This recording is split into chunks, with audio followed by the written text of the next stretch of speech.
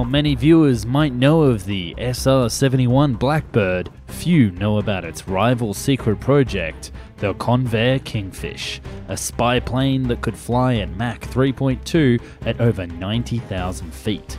Convair was working on designs that could fly faster and higher than the Blackbird, beat anything that the Russians threw at it, and could even be used to deploy then undeveloped supersonic nuclear weapons. Let's jump into this Black Ops Never Built project.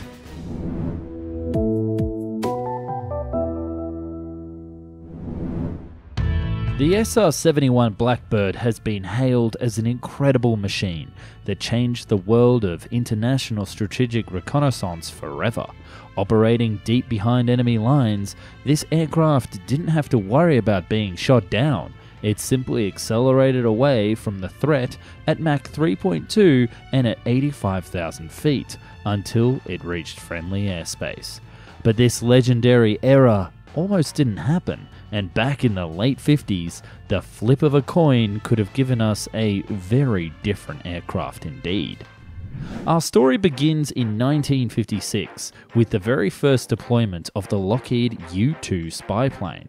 This aircraft would be able to fly over the Soviet territory as well as China, Vietnam and Cuba, taking photos and revealing military movements. Because the aircraft flew so high and so fast, it would be invisible to radar. Well, kind of. It turns out that while the U-2 plane was invisible to American radar, it was appearing on the better Soviet counterpart. The Russians started to monitor this plane in real time, and the US government realized that their project was over merely 6 months after overflights began. Thus, that very same year, the US started to look for an entirely new aircraft to replace the U-2 mission over Soviet airspace and truly be invisible to radar. A year later in 1957, there was a breakthrough in research when it was found that supersonic aircraft would be impossible to track on radar machines, because the dot or blip would move so fast across the screen that any operator would simply think it was static noise. Aerospace giants at the time knew that the military was looking for a new spy plane and had started to submit proposals.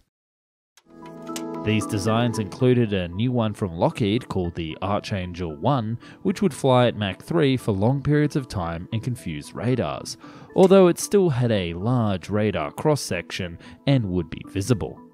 The Navy introduced a rubber glider that would be deployed by balloon from a submarine up to the right altitude before moving on with rockets.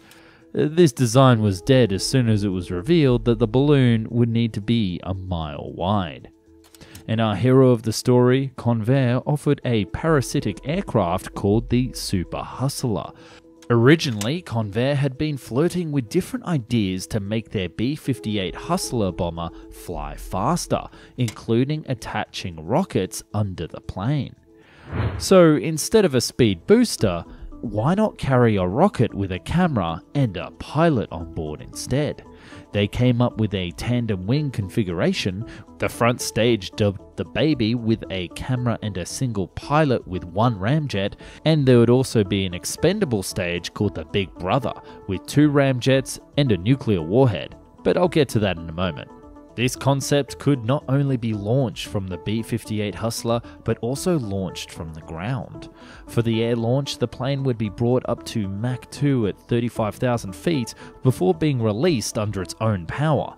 It would ignite 3 ramjets to speed up, releasing the booster as it got pushed forward.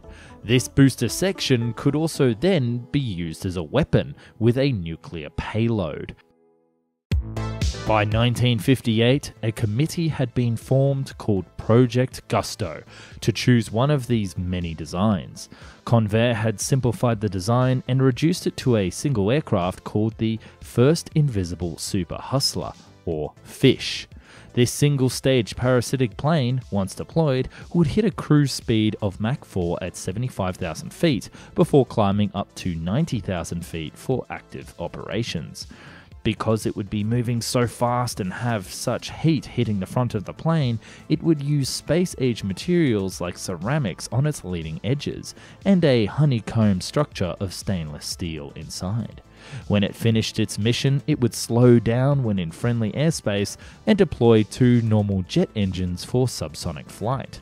The total program cost an estimated $205 million in 1958 dollars, and these costs did not include a dedicated B-58 aircraft which was needed for the program.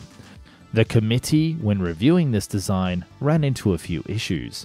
For one, this launching aircraft, the B-58, was cancelled in 1959, and it was unlikely that a suitable replacement aircraft could be found. The Air Force was unwilling to part with its existing bomber fleet, and it was too expensive to develop a standalone launch aircraft just for this spy plane. Plus, there were now questions range about the complexity of this multi-stage aircraft design and how the pilots would eject when connected to the bigger plane. The government asked Convair and Lockheed to return again with new designs, one that took into account these flaws and would use the newly developed Pratt & Whitney J58 turbo ramjet. For Lockheed, this involved making their aircraft have a narrower cross-section for radar, but for Convair, it would mean an entirely new aircraft. Convair would return with a non-parasitic airframe called the Kingfish. At 73 feet long and a wingspan of 60 feet, it is a rather unique looking aircraft.